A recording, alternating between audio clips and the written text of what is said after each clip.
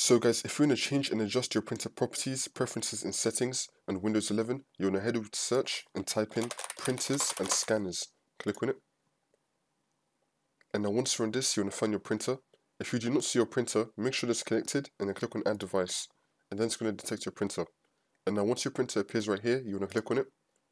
And now you have some options. You've got printer properties and printer preferences. So first we're going to start off with printer properties. You want to click on that. And if you click on change properties, you have some options that you can change right here, such as sharing, ports, color management, and security. Now once you're done with all of that, you want to click on OK. And now we're going to go to printing preferences. And then from here, you can set if you're on the orientation, portrait, or landscape, and you can click on advanced. And you can set the paper size and the copy count, and then click on OK, and then click on OK again. Now once you've adjusted all these settings to your liking, I recommend printing out a test page, and then see how it turns out.